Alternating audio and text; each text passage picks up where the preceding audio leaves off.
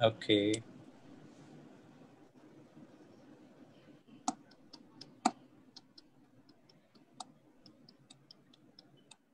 We have also cross-posted it on some of our other pages, SVG card, digital parliament.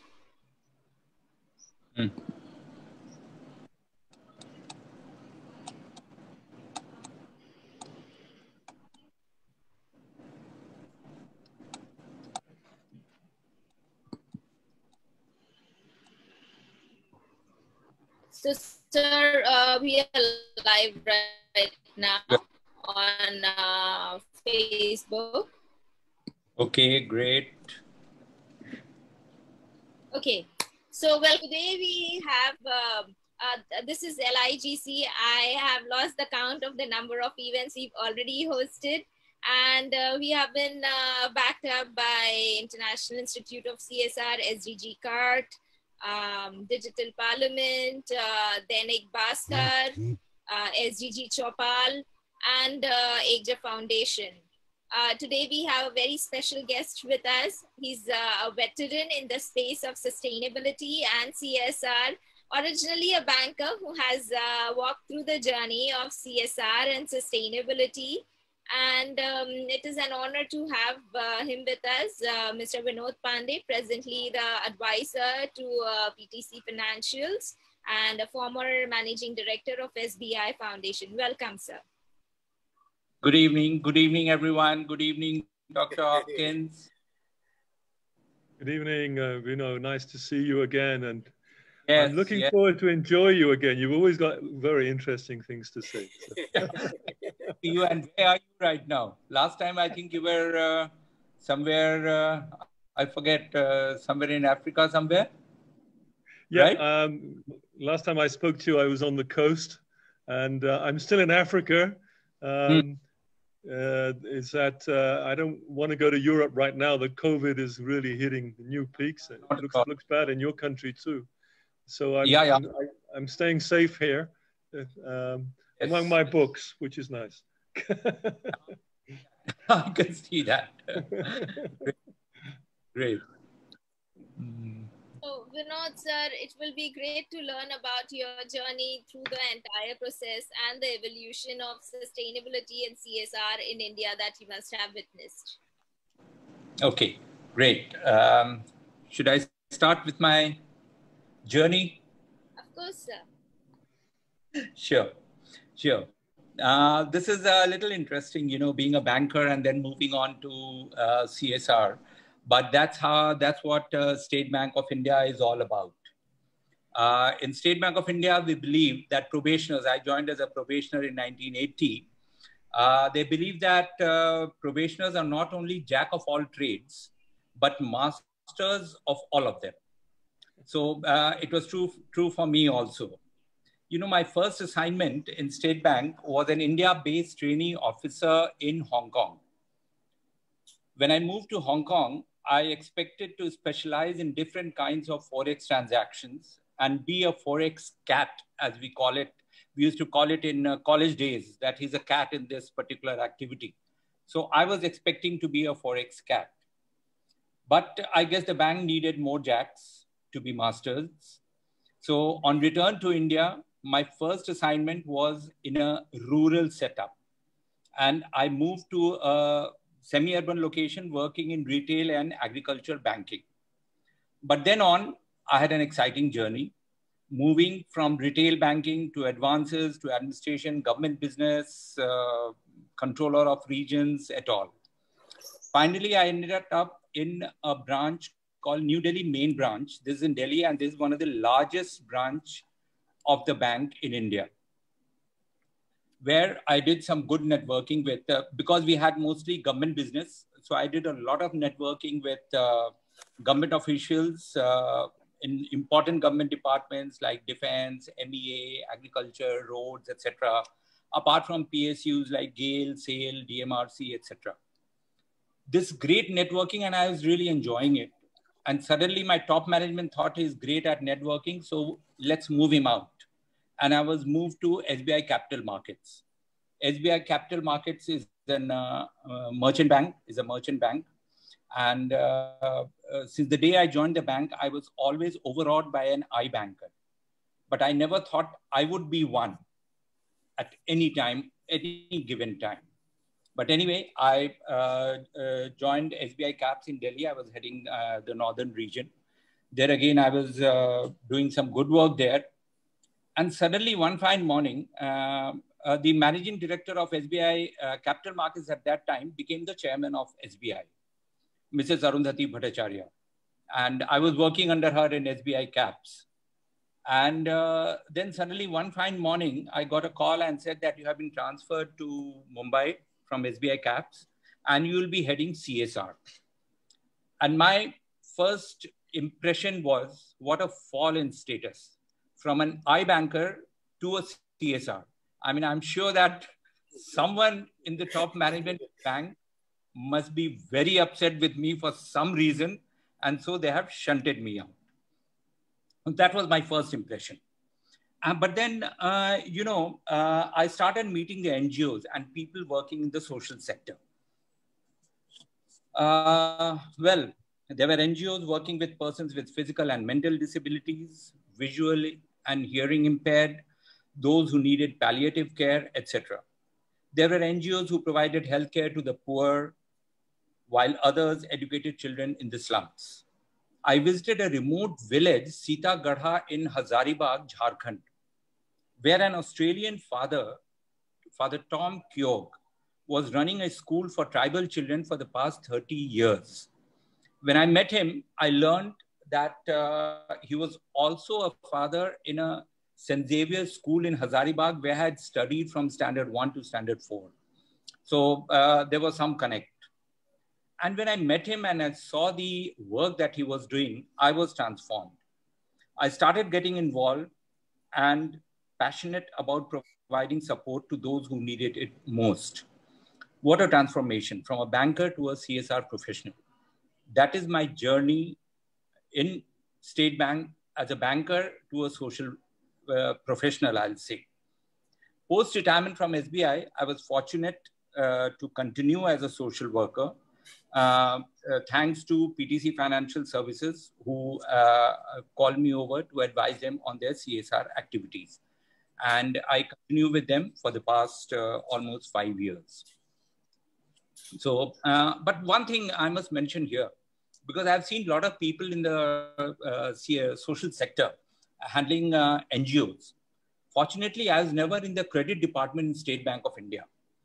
Because if I had been in the credit department, the first thing I would have done when an NGO came to meet me was to call for their balance sheet, analyze it, analyze all their financials, instead of the good work they were doing. I will probably also ask for a lowest tender for donations. That is what normally people working in the credit do. So thankfully, I worked in credit.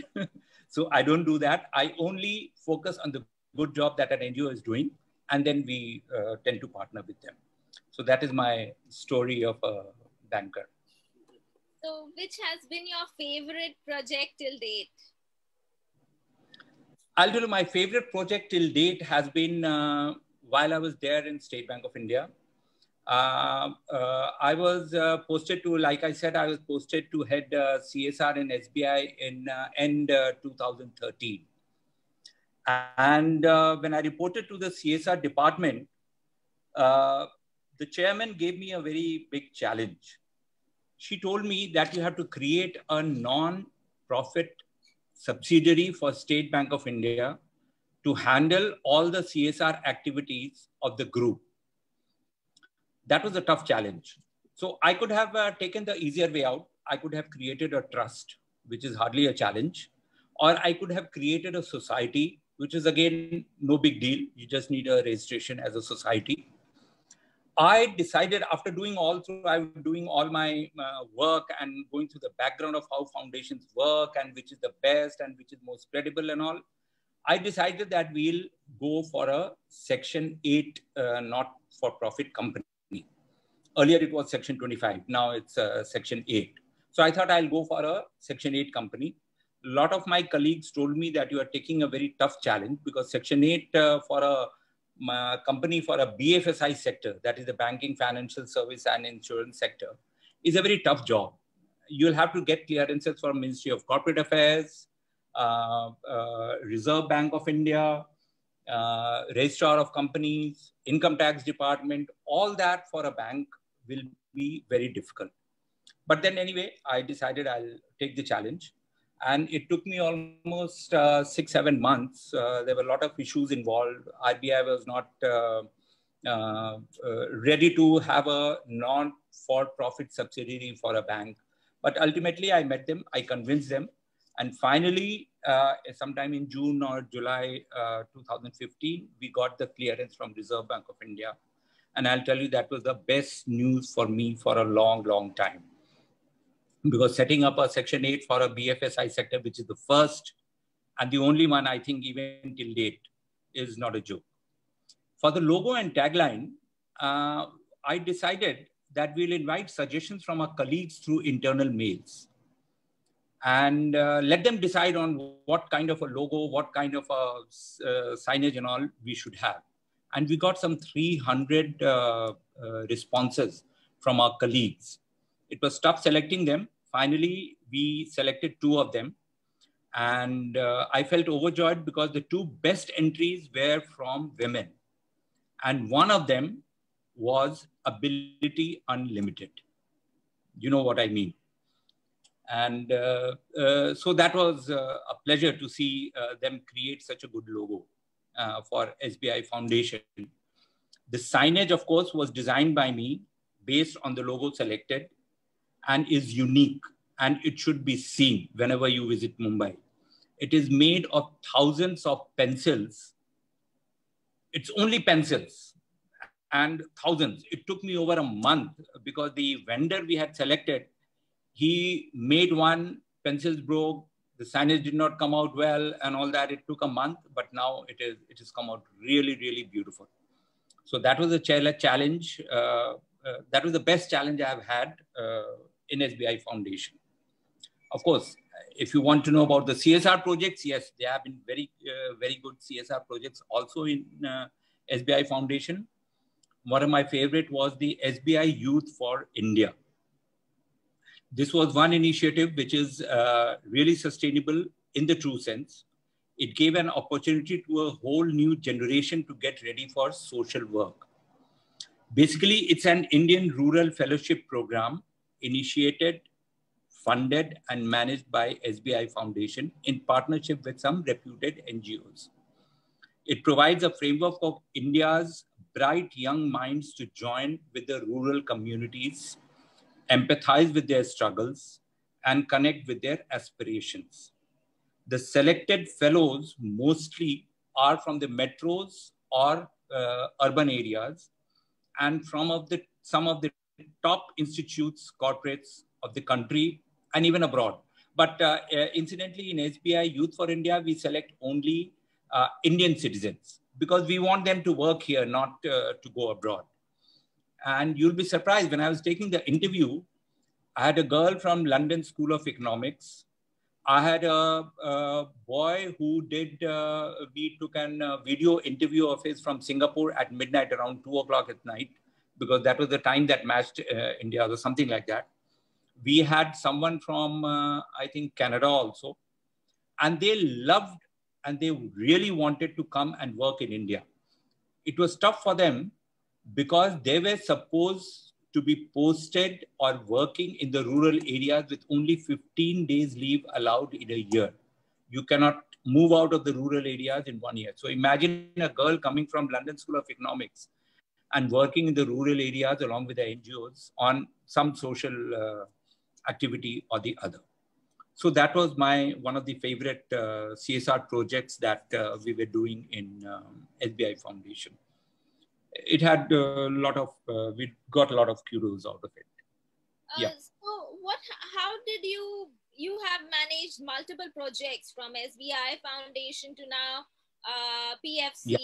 So what has been your process to select these projects and how has it evolved over a period of time?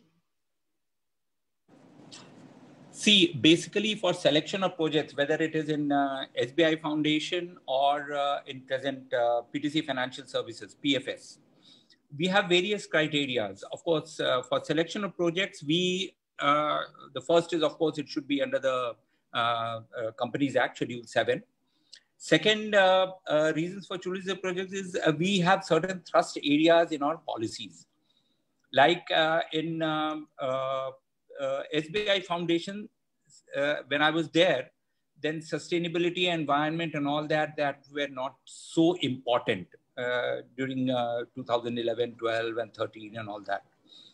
But in PFS, we prefer to select projects relating to environment sustainability or one that has an impact on the underprivileged. So these are slightly different because one is environment and one is the underprivileged. But we prefer both. We like to do both.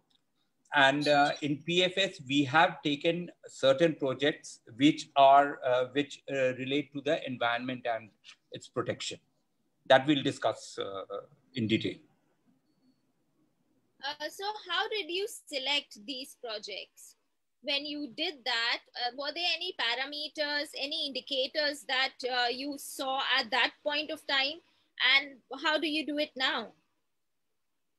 See, that time we used to call the NGOs to obviously make a presentation. There used to be a committee which used to oversee which used to take part in the presentation of the NGOs. And for State Bank of India, since we were working across the country, so that was not a very big issue. We could have worked, we could have taken projects anywhere in the country. But one important project that we used to do at that time was skill development.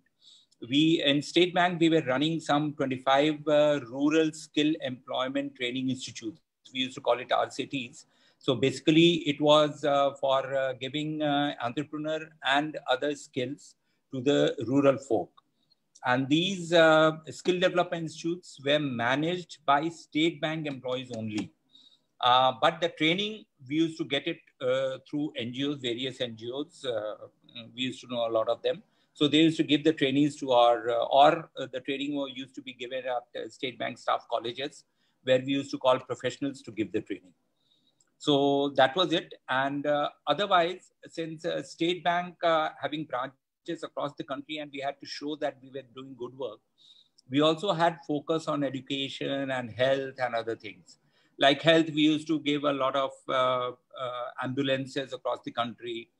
We used to donate very costly equipment, like one we donated in Calcutta, Tata Cancer Research Institute or something. I think that is the name.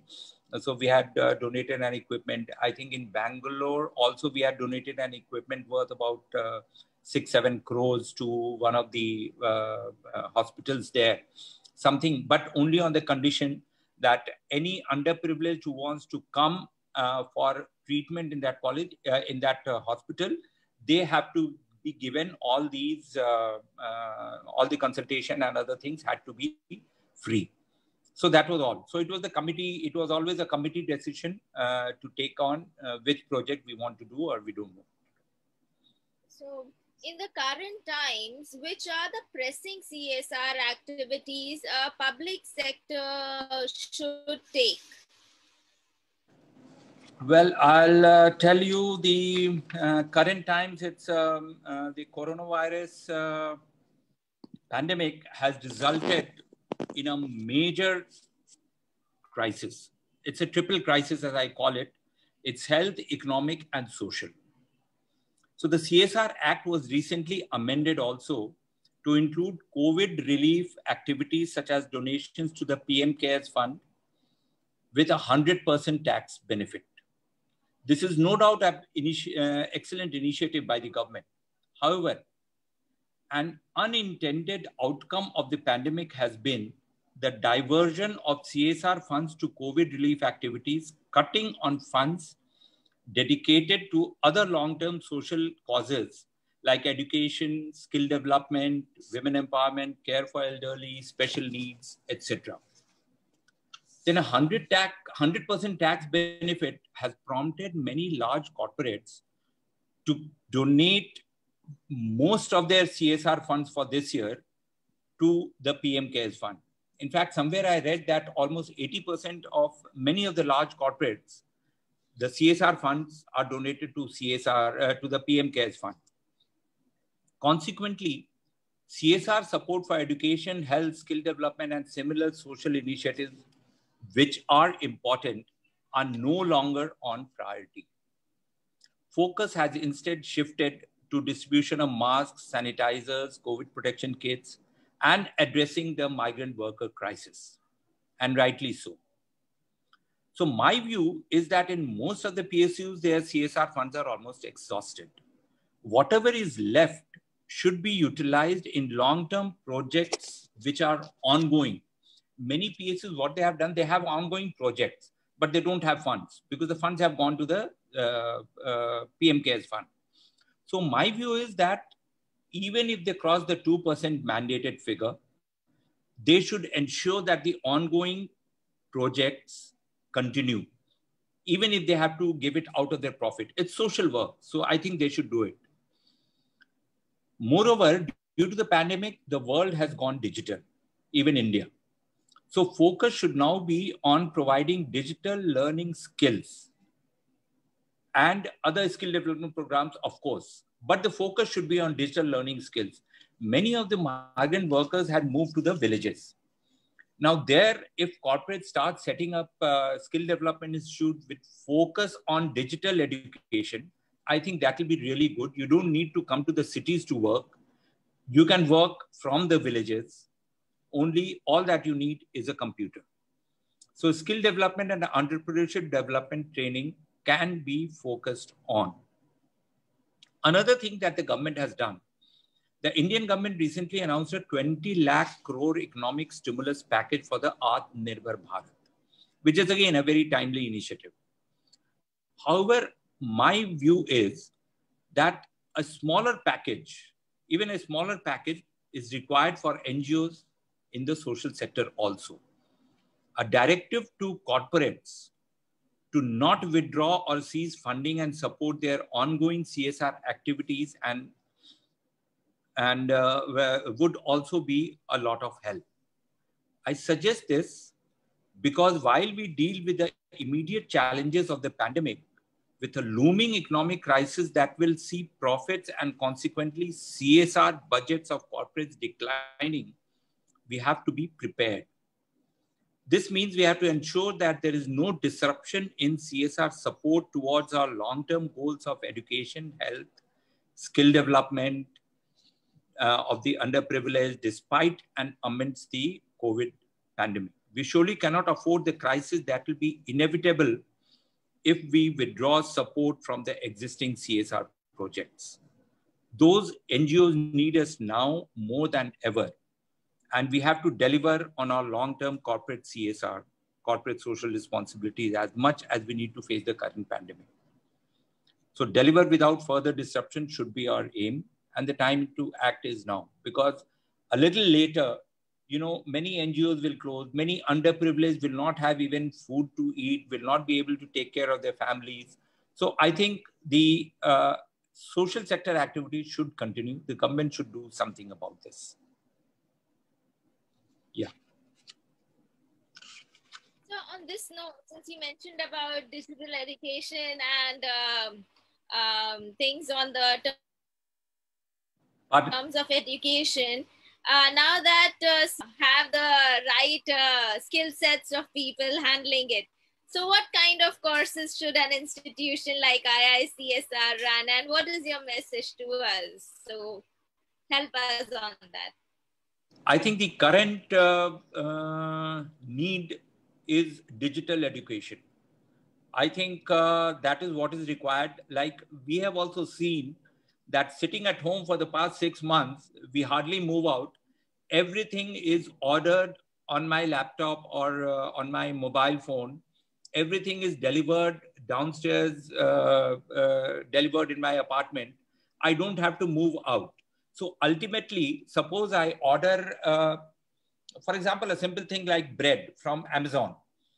Now, the Amazon, they need people who are digitally really good to order it from a small shop, small bread manufacturing shop. He also needs to be digitalized.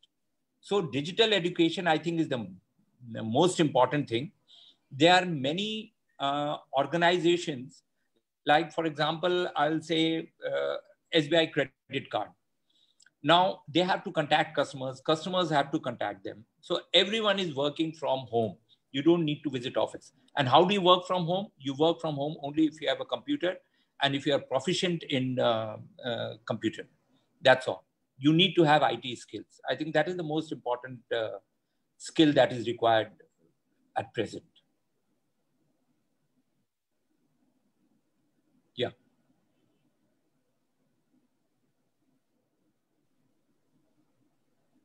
Can't hear you. Sure, we can't hear you. Yes, I think... let me come in. Yeah, please. So nice to hear your views on CSR and civil society, or what we call NGO sector. Yes, I think this sector is going through a crisis now, as you also mentioned. Not only government funds are decreasing, there's a shift from CSR also to PM Care funds and other. And also there has been a lot of change in law in terms of FCRA and all. Yes, yes. What looks like NGO sector is not facing only a funding crunch.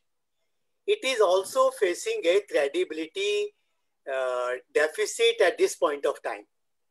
Because what is practically happening is, if I tell somebody I am from NGO sector, they think I am an activist. Yes, unfortunately. So I think I would like to listen from you. What is it really? What is happening with this sector now? Because you know from both the sides. You have you have a passion for working with NGOs, and you have been with the corporates. You have seen the government. So what is all this happening, and why should or how should a person who has a passion for working with the communities go through these times? Yeah, this crisis has, not that it is new, but the credibility crisis among NGOs has been going on for quite some time. In fact, there is a trust deficit between corporates and NGOs, and that has been there for quite some time. But with the FCRA, with the change in the FCRA law, somehow it has come in the open. Everybody now, having read the FCRA amendment, I think a common man also feels that NGOs are probably swindling funds or probably not doing the right thing. That is something which has come out in the open. So when we select NGOs, when we start partnering with NGOs, we have to do a lot of credibility check. Now, NGOs receiving funds from abroad, the government, unfortunately, I don't know why, they do not trust them. For what reason, of course, detailed investigation and all they have to do, I would not like to comment on that. But there are a lot of NGOs in India who are working with local funds, with corporate funds, without any funds from abroad. I think they can continue and they will continue to do good work. There are some smaller NGOs also, which I find, who people normally don't know. I've had experiences with smaller NGOs nobody has heard of. I've found some extremely good ones, but frankly speaking, I've also found some which are very shady. Because what I do when I receive a request for funding from an NGO, I try to find out if I have heard of it before. There are NGOs I have not heard of it. So I do a small, thankfully, Google is a big saving grace. Because what I did recently, I got a request from an NGO. I just Googled the name and I could see at least 10 sites where this particular NGO had done very shady work. I mean, a lot of other things I won't like to comment. But there are other NGOs I know who have come, I have Googled, I have found all the good work they are doing. So it is a very, I don't know, very complicated sphere right now for NGOs.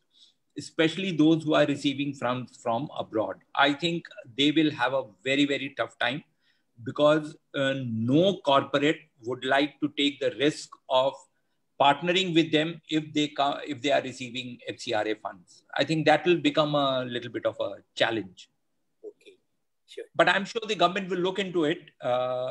What the government should have done, I think, is, okay, you do limit the funds received from abroad and try to regulate in such a manner that you receive the funds through proper channels and NGOs also get the funds. I mean, this should not, this amendment is a little tough. Okay, yeah. I would not like to comment too much on this. Sure, very definitely. Yeah. Sir, as an institute in CSR and sustainability, what manpower do you foresee that people in future will require? That is your institute. Yes, or sir. Any, yeah. I think, now the manpower you'll require will not be much, because now you'll have to, at least as far as I see the near future for the next 6 months, this Chinese virus is not going to go away.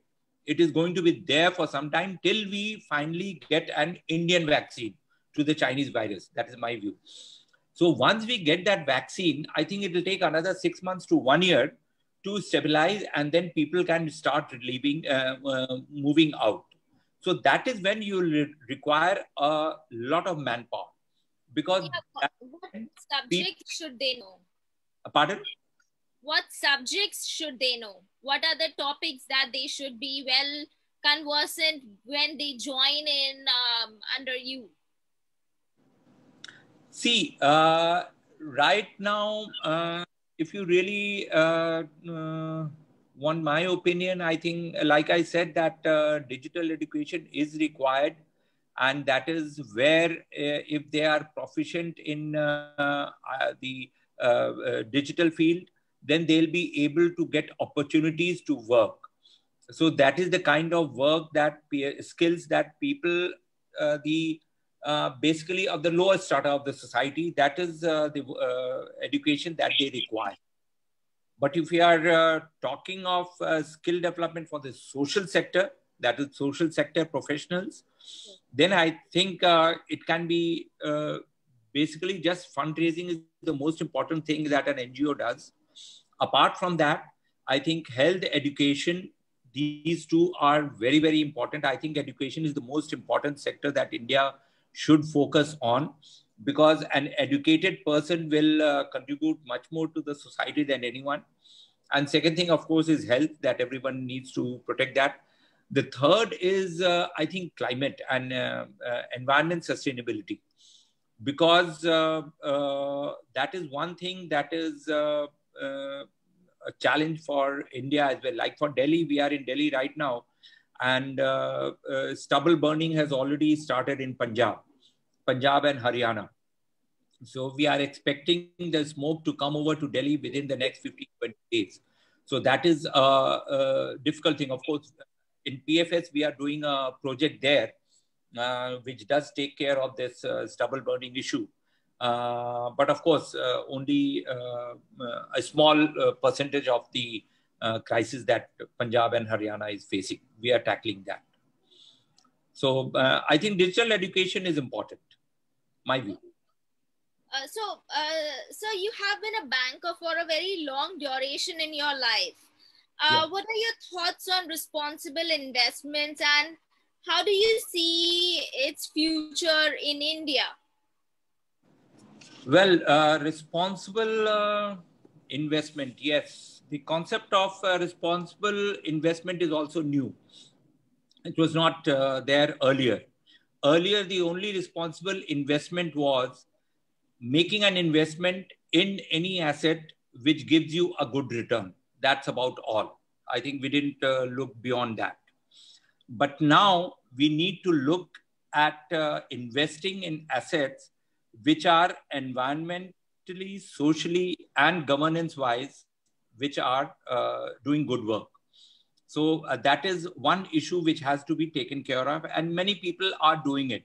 In fact, the younger generation also, I think this responsible investment started sometime, I think, during the Vietnam War or something, somewhere around that time, when there were two people who said that any company that is involved in the Vietnam War, we should not have any investment in that company. That is probably how it started. But now, the younger generation is also getting very conscious about companies which are ESG compliant.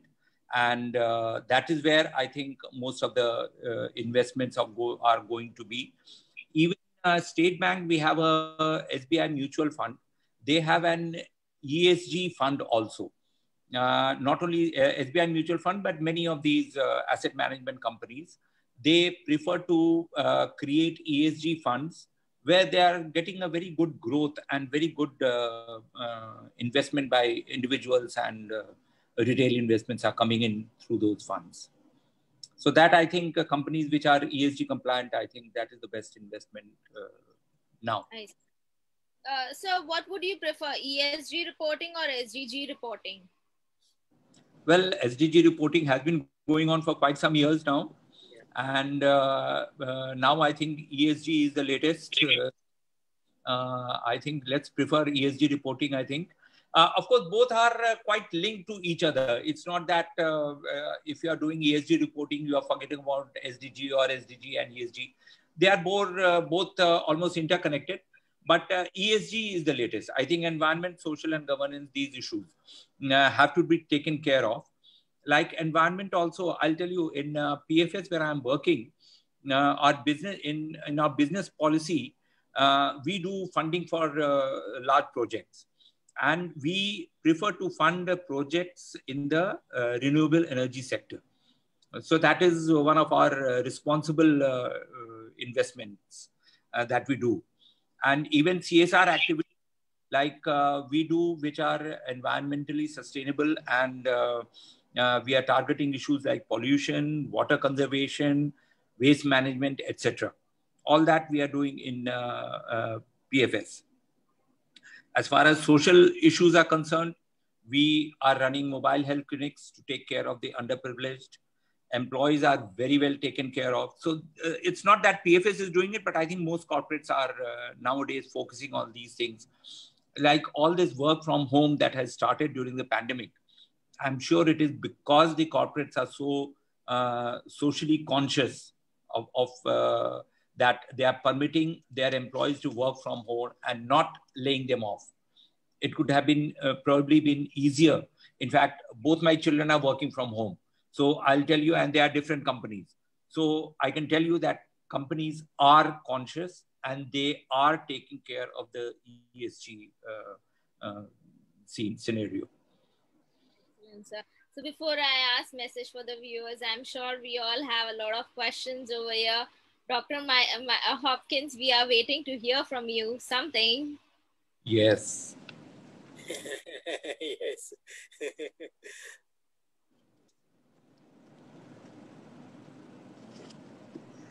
I like it when somebody says to me, we're waiting to hear something from you. I hope you don't mean anything. Well, anything. But funnily enough, I've just been writing about SDGs and the link to ESG. And the investment worldwide in ESG are tremendous figures. I've seen and heard of figures of something like $30 trillion, which for you and me is not much, but for Harsha is probably a little bit more than she's used to. Yeah, you're so right that the world is changing very, very rapidly, and as I'm writing a book, as I have been for the last few years, but I'm near the end of it, it's amazing how often I have to change bits of it. And I can hardly keep up, to be quite honest. And so probably like us all around the table here, we have a huge thirst for information and for discussion. And where it's going to go and where it's going to be, I don't know. And I think, Vino, that you really express the contradictions very, very well. What's been going on in the social, economic, and financial sphere. It's very, very difficult to know where to go. I've always started when looking at NGO activity to think, well, shouldn't the government be doing that? And if not, why not? And it's quite clear the government can't do everything. And I often liken NGO work to a bit like, if you'll excuse me, Heineken beer. And Heineken beer has an advert that it reaches parts of the body that other beers don't. So actually, I don't drink beer, but anyway, never mind. But I thought that advert is particularly good. And also with NGOs, in a way, they reach out to other people that the government is not. So quite often I'm confronted by NGOs almost every day asking for money for this project or all that. And of course, there's only a limited amount that any one of us can do, and very limited that NGOs can do. And so I always go back to my basic feeling about anything that an NGO does has to have three conceptual components. And I know you've heard me say this before, which has to be macro, meso, and micro. The thing is that if an NGO, and as there's so many in India, but also right across the world, do wonderful work, but they're very, very specific in specific geographic areas usually, because they can't be everywhere, and nor should they be in many ways. So what I always think about with NGOs is that what they're doing should be linked either mainly with the government, but possibly also with the private sector. And to work with the government to see, well, how come the government's not doing this? So that is the macro part of it. That's the policy part of it. So the NGO's working at the grassroots level. It knows what it's doing, has very good feedback, usually pretty good management, because very dedicated people. But you don't see that right across the government, because it's impossible for the government to do this. This is why I think a part of any NGO work should be working with the government or other institution in order to improve their delivery. And then, of course, delivery is what it's all about. And that's what I call the meso level. You have an idea, how best to deliver it, and who's going to do it. And, Vino, you've worked in government at a very high level, and you know how difficult it is to move mountains. It's like a mountain is there and you're trying to move it, and you can dig it all day, and at the end of the day it's still there and it's not moved. And the government is very much like that, and I always think of it as the elephant of change. And I'm working here in a small country of 50 million people, and I'm trying to get them to give basic income to everybody and for all the poor people. Now, to try and find, even in this small country, not only the people who are involved and the institutions are involved, it's also difficult to get people to bring it onto their busy schedule and their busy portfolio. And Vino, you know this, and I'm sure Dr. KK is the same, is that you're working on many, many things. Another idea comes in and you say, I'd love to get into it, but I can't get into everything. So that is certainly is the area. And it's surprised me. I've actually been in this country for exactly a year. I arrived on October the 10th 1 year ago, thinking as usual I'd come for a month or two. And then I decided to become a fisherman because I got fed up with the rest of the world, but that's another story. And I moved to the beach, but then I realized, Michael, you're going to be a lousy fisherman. You continue being a lousy economist. At least you know how lousy you are there. So I continued on that. But of course, because of that, I worked a lot with institutions, with government, with private sector institutions, all, in fact, the important people in this country. And it's amazing how difficult it is to get people to move that mountain. Now, I've in fact, most of my life, as you know, I've been a bit of an India avoider. Not because I don't love your country, quite the reverse. You're fabulous people. I don't know how to manage 1.3 billion people. I can't even help the government to manage 50 million. So I think that is an absolutely huge problem. But what I would suggest is the 3M approach. Try and get that to the projects that you're looking at, the macro, meso, and micro. Yes, of course, be as effective as you can in trying to do the project well, but think how it can be replicated, who in government or in local government or in the local city council or whoever is involved, and how can that be in a collaborative spirit.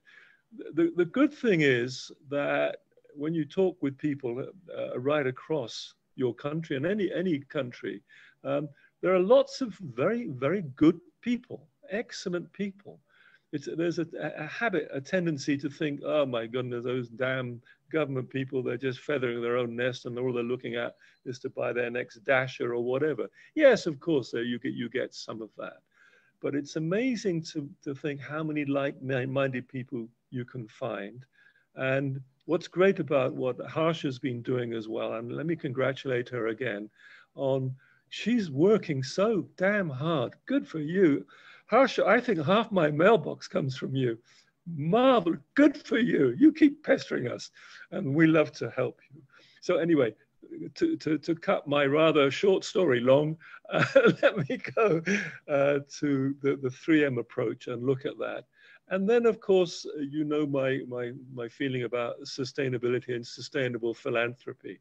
It's try and always look to see how such a thing that you're doing can become sustainable. How can revenue be made out of that activity? Sometimes it's very, very difficult. I mean, if you've got a school for the blind, very, very difficult to know what to do. But if you are actually helping orphans, for example, to get a better education, they'll be richer in the future. They would be able to have a contract with you and bringing some money to you as they get older. I'm not saying this should be done legally, but it should be done voluntarily. And I think that sort of thinking would help, because my friend here in this country runs an NGO with 135,000 alumni. And they're all interested in what he is doing with his NGO, but there's no mechanism where they're involved in financially in any way. And I mean, that seems so obvious, but here's one person with one NGO that I'm working with, and it's pretty hard to do. So I think probably the moral of the story is never, ever give up. And I know none of the people listening, and I'm getting to know you all very well, none of you give up. I think Harsha's a great role model. She never gives up. And I know how often she contacts me. Thanks very much. Anyway, good to speak to you and to see you all again. Dr. Hopkins, you've been very generous with your words, I should say. And I'm very humbled with all the appreciations and the adjectives that you've used. Thank you so very much. It was quite right. Yes. Yes, it's quite flattering. But I thank you is a very small word, but that's the only one that we have right now. So, thank you. We have Mr. Ninad who has the question. Ninad, may I request you to also switch on your camera? We all would like to see you. All right. Hi everyone. This is Vinod. First of all, Harsha, thank you so much for letting me join the call because I believe in some way on the other way, me and my organization also share some views with respect to helping out or reaching out to masses amidst this pandemic. I'll first of all introduce myself. I am the co-owner of a company called Sums Up, and it's an edtech company which we have been and we have been functioning since past 3 to 4 years. But predominantly our interest has been to reach the underprivileged schools, the underprivileged students from BMC.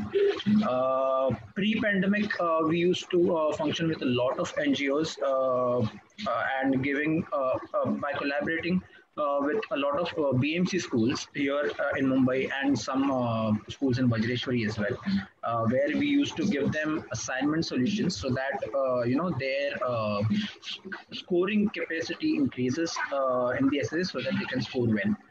But it used to be a complete offline model. But due to the current situation, I believe not a single school is functioning, and students are deprived of education or either a mere touch or connect from the teachers or the schools. So we had to come with a strategy where we can help the schools and the teachers connect with the students. So now let me just take this opportunity to ask and connect the dots with what Sir Vinod said and Mr. Hopkins rightly mentioned, that right now the priority is e-learning and connecting to your masses through a technological platform. And as not everything can be done by the government, as they are right now focusing and on health issues and on this on COVID relief funds and all. That is the reason we have been trying to collaborate and connect with a lot of potential NGOs through which we can run a program. We have come up with a unique concept of running the school online. I believe every home has an Android phone. Like as Sir Vinod rightly mentioned, the digital learning can happen on laptop, but for us that is also not a necessity. You can also even run your school on your phone. We have developed an application where the teachers can organize their tests, their video lectures, their assignments on phone and get it solved from the students. So in short, we have developed a platform where the school can be run online. So here, and I know that there are various other tech platforms as well, like Google Classrooms is there. Microsoft Suits is there, but they are very costly, and so not everybody tends to afford the pricing to run the schools. But right now, for us, the priority is getting to the underprivileged schools and students, and how can it be more portable as compared to the other platforms, so that anywhere, at any given point of time, the education is reached to the students. So my thing, just I wanted to say, like we also have Bharti Trivedi ma'am on in our call. She is the head of Nurturing Minds. That's a very splendid NGO which has been working since past 10 to 15 years. We have done a couple of projects with her as well, and we are yet serving some schools in Vajreshwari which are under her umbrella. So she can also share her views on the same as well. So just Vinod sir, could you just let me know, is there any way that we can help and serve a greater mass with our platform, or can our platform be more helpful on that front? See, I will tell you what you have been talking of online learning classes, and you are quite right that nowadays all you need is a smartphone, and you can probably study not less than 7/8 standard or maybe even more. That is all that you require. And schools, I think for the next 6 months to 1 year, I think it's going to be difficult for students to go, though the government plans to open their schools, but I think it's a slightly risky venture. So what you'll need to do is mostly the schools in India are run on the CBSE curriculum. So you'll have to ensure that whatever you develop on your portal should be in sync with the CBSE curriculum, and you can focus on not all the subjects. If you focus on all subjects, you will probably clash. There'll be a clash of interest with some other portals as well. Yes. Maybe focus on one or two or something and really specialize on that. Okay. So right now, what we have developed is a platform as a service, sir. So I'll just recorrect if I'm not been understood. It is a platform as a service where you be running a class for 7th, 8th, 9th, or 10th, or 5th standard, or CBSE or ICSE. It doesn't matter. I'm not providing you the content. I'm giving you a platform to run your school online. So the content creators are the teachers. They have got the authority to give the content, reach out their content to their masses. They can upload their videos. They can give their. In fact, we have developed a special feature which none other teaching platform has developed. Right now, I'll tell you the situation. Every school is running their online classes and conducting tests to multiple choice questions. That is the limitation. What you cannot expect the students to type your answer on laptop or platform and then submit it. That is not how Indian education system works. And every other suit which is there on education platform does that. But we have come up with a new feature where they can, teachers can write the subjective question. They can take a snap and send it to everybody else, so that the students can get the subjective questions or the question paper in their phone. They can also write it on the paper, take a snap and send it to the teacher for correction, for evaluation. Teachers can correct the questions, answer booklets on the phone itself just by scribbling on the screen, writing half, null and all, and then submit it, so that everything happens online. But will you need a special app or a special phone? No. Doing that? No, just an Android phone and our application should be installed in it. That's it. But my worry is that the students will probably be from the very, very underprivileged background. So they may not latest phone where you can tick or you can do all that. If that is possible, or if there is an app, I think your app will give that facility, yes. Is it? Yes. So we have a Sums Up Teachers app and a Students app. Both are interconnected and mapped in a way that the specific subject teacher will get to see only their audience. Okay. So geography teacher will not get English teacher audience or this. So that is something which we have developed. And this is a two-way communication which will be having between the teachers and the students. So it is irrelevant of any content or any background. Yeah, I think this looks very interesting, and the government schools are ready to partner with you or something. How do you promote your app? Okay, now, so right now the feature has been just released in the last week, which is the subjective one which I thought about. I told you, and that is the thing which we have been waiting for, that once this feature is released, we'll start exploring various ways how to connect to the government or how to connect to various potential CSRs so that they'll be interested in this project and start working on it. So now the feature is released, we are looking for some ways where we can collaborate and work.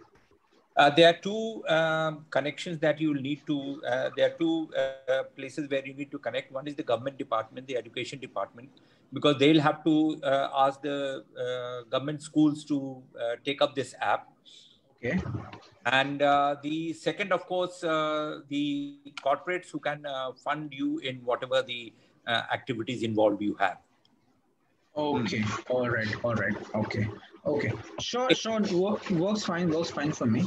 But it's very important for you if you want to increase the spread of this number of schools that take up your app. So just let me know if we can talk on this offline. I'd really require your guidance in that, so that you can mail to me. You can mail to me and we can discuss. Offline. Perfect. Thank you so much, sir. Thank you so much. Sure. Thank you, Harsha. I'll share the email ID, sir. Sure. Thank you so much. Excellent. We've just started a poll on the courses that you would like to take up at IICSR. So all the attendees, please feel free to take up the poll. We'd really appreciate it.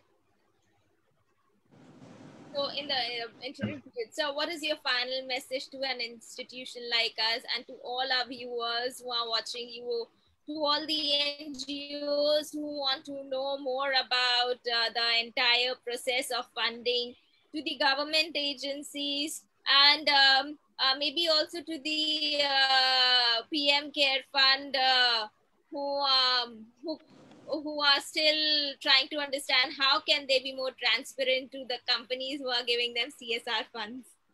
See, about the PM Cares Fund, I don't think I can talk much, but I'm sure with the large amount of funds that the PM Cares Fund has received, I'm sure they must be they must be looking for really good opportunities where they can utilize the fund. Of course, I will suggest to the government that they should look for really good CSR professionals who can probably guide them, which I'm sure they must be doing. I don't think the government needs all these guidance from people like us, but they must ensure that the funds are utilized properly, because PM Cares Fund was essentially for the pandemic. And the pandemic will probably be there at least for the next 6 months. And this is when funds are really required for all the migrant laborers, for all the people who are underprivileged, who don't have work, who don't have food, who don't have health facilities. So they must utilize the maximum amount of fund before March next year. And in case the pandemic continues beyond March, next year's CSR budget of all the corporates will just flow into PM Cares Fund. That should not be a problem. And that is my view on the PM Cares Fund. And I'm sure they must be doing something really good. But except, yes, they should also put it in the public domain that this is what we have done. This is what we propose to do. That will avoid all criticism that comes once in a while. So that is about the PM Cares Fund. And about the corporates, I will suggest that even if you have to go beyond the 2%, please take care of the people living in this country, especially the underprivileged. They really need your help. In fact, I remember one day I was just, I had gone out somewhere in Gurgaon, and a rickshaw wala just came to me and said, sir, I have not had a passenger for the past 3 days. I just handed him over 500 rupees and he was surprised. He was probably expecting some 20, 30, 50 or 100 rupees or something. I said, you take this, at least it will take you over for a day or two. Though, unfortunately, I didn't have too much money at that time. I could have given him more. So point is, these are the people who really need funds, and these are the people whom the PM needs to care. That's my view. Yeah, and a message to the viewers. Very well said, sir. Yeah, and the message to the viewers. J.R.D. Tata once said that I do not want India to be an economic superpower. I want India to be a happy country. And that pretty much could be the outcome if all the corporates follow the CSR norms as enumerated in the game-changing CSR Act in its true spirit and honestly. Honestly, and that is a word I'd like to stress upon. If all of them give 2% of their profits back to the society every year, imagine the impact. My message to the viewers, therefore, is if you are a corporate, please give 2% of your profits and 100% of your heart to the social cause. You can give more than 2%, of course. If you are a student or an individual or anybody else, please give 100% of your heart along with whatever you can spare to the destitute and the needy. I assure you, we will very soon fulfill JRD's dream and make India a happy country. That's my message. Thank you, sir. We all would like to applaud if we can. Sitting back at home, it was a wonderful message, sir. Thank you. Thank you.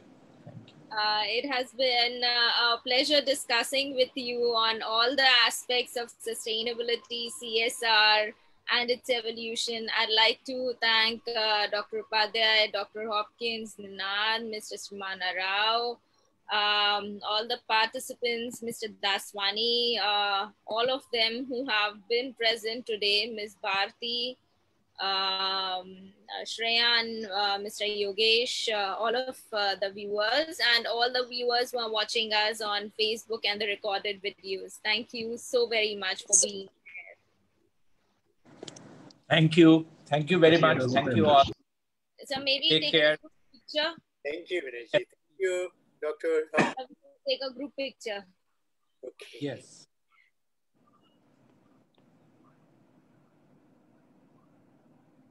Thank you so much, sir. Thank you. Thank you so much. Take care. Thank you. And be happy. Thank you, Vinodji. So nice. Thank you, Pandey. Thank you, Dr. Hopkins. Thank you, Dr. Hopkins.